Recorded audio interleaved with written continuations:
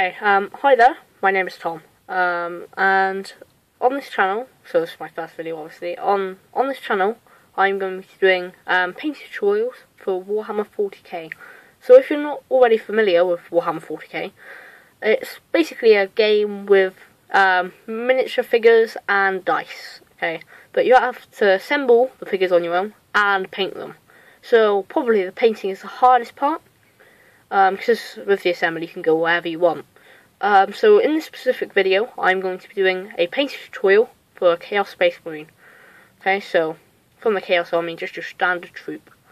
So this video, these videos are going to be split up into segments for this whole painting tutorial.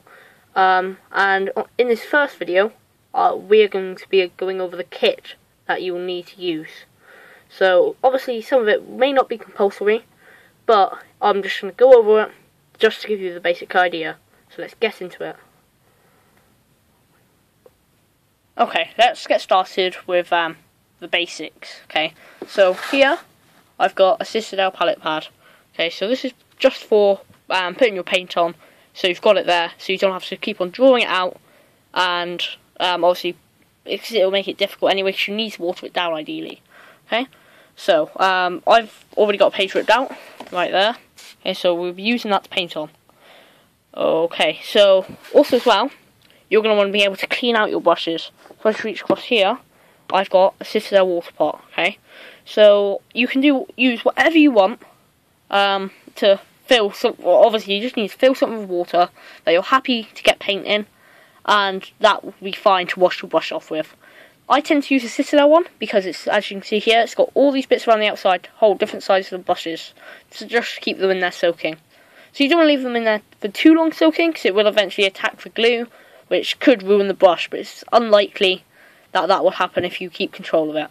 Also with the palette pad, again, you can use whatever you want, a tile, a piece of paper.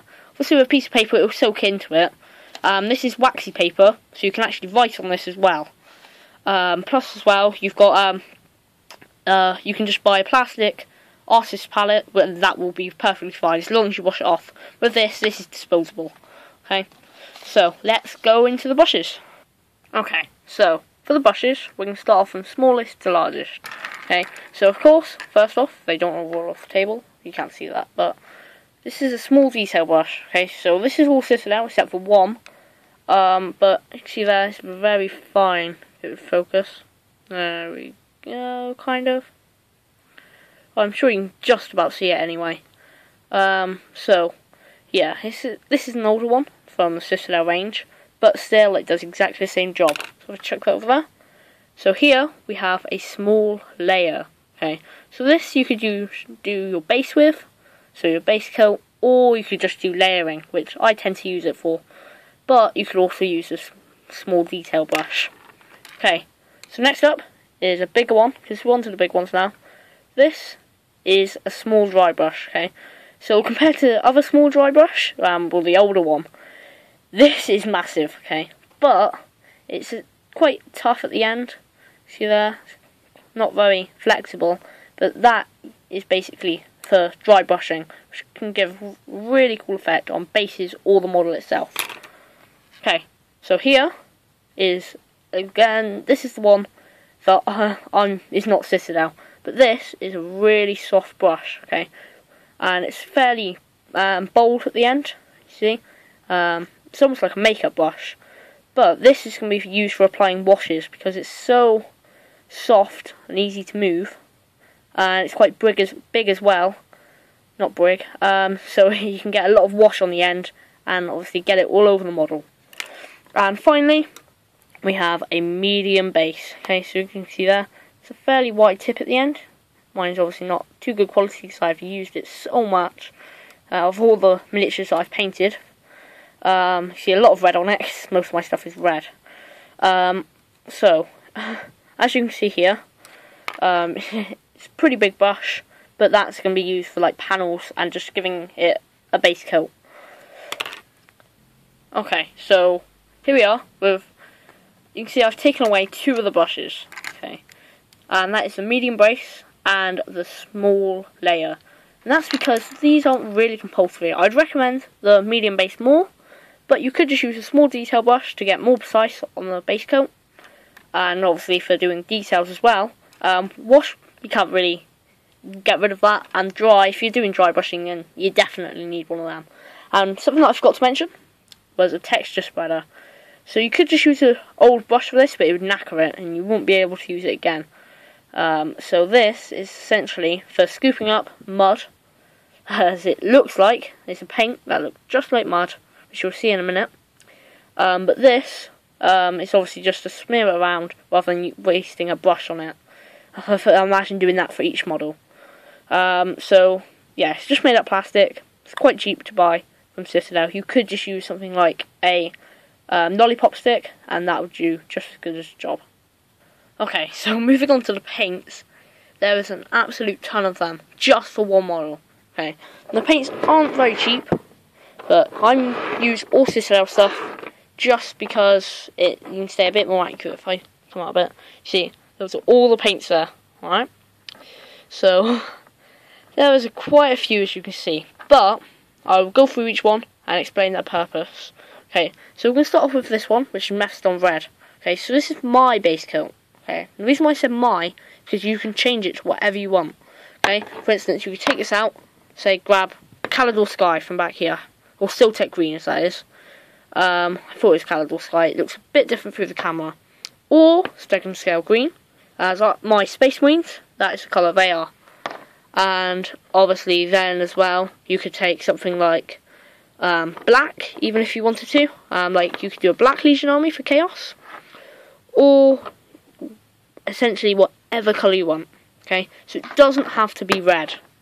Okay, but I'll do it as if you can do whatever the same step for whatever colour. Okay, so if we shuffle these over there, I'll bring them into frame. So we've done that one. Okay, this is going to be layering for the trims. So my trims are going to be Retributive Armour, which I'll grab now. Yep, there we go. So that's quite a nice colour. But then you don't have to do Retributive Armour. You could do something like Lead Belcher, which is silver, or you could even do another metallic colour, like one that I don't have here, but it's called Cycrush Bronze. Okay, so if you went into your local games workshop, you could see it. Okay, so moving on, we've got Spectrum Scale Green, which I'm going to use for the plate on the gun. Okay, so if you look closely, you can see a plate, but you have to look closely. Okay, so then we got Abaddon Black for doing things like horns, which this guy does have, but you haven't seen the model yet. But honestly, he does have horns. Okay, next up, Siltec Green. That looks completely different through the camera. All the other colours look the same, but this is going to be for his eyes, probably. Okay, so I lied about Siltec Green. This will be for his eyes, and then Siltec Green will go over the top as a layer. So not all over it, but just on the top. Okay, so this is probably going to go on any weapons, if he has any, which I don't think he does. But still, it's nice to have that there, just so, because it's such an amazing colour.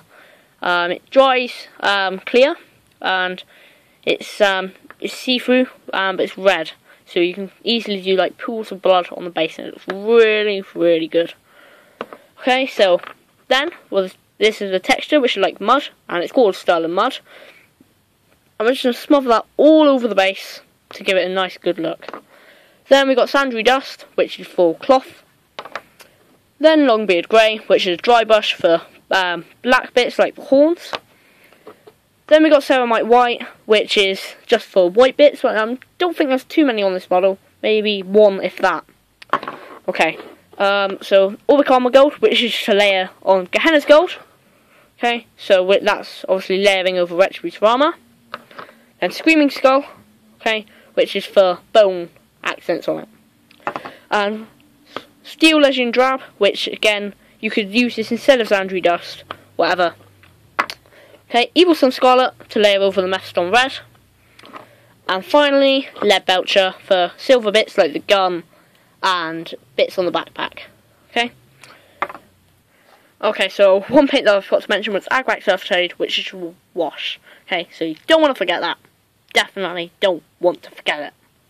Okay, so if you're looking in front of the camera, which obviously you are, I have a pile, well not a pile, but a mass of paint, okay? So these are essentially your ones that you need, the essentials. Because over here, we have the rejects, the ones that you don't essentially need, but if you want a brilliant looking model, you may want to get them, but, well obviously it depends on your painting, but with these, it will give you a somewhat tabletop standard model to use in a game. So obviously, the Games Workshop always like it when your things are painted. Okay, so as you can see here, we've got Agric Selfshade, Lead Belcher, Abaddon Black, Retribution Armor, Stolen Mud, Longbeard Grey, which is Dry Brush, Ceramite White, Xandri Dust, Screaming Skull, and of course Mephiston Red.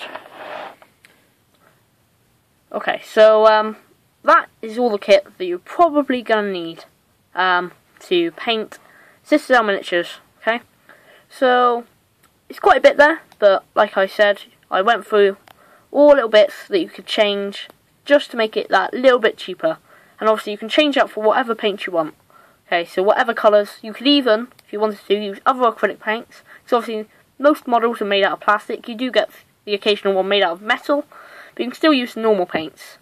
But you don't have to use all the Citadel stuff. You can use whatever you want, as long as you think it's worthy enough, and it will do a good job. So that will do it for the first part of the painting tutorial. So that was the kit that you'll need. Okay. So obviously I like to go through the paints, just to give you an idea of what I'm going to be doing.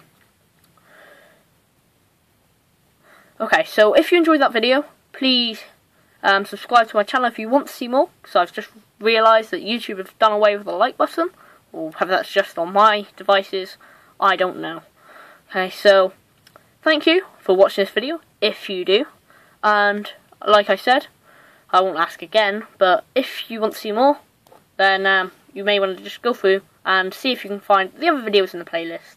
Okay, so thank you all for watching this video, and goodbye!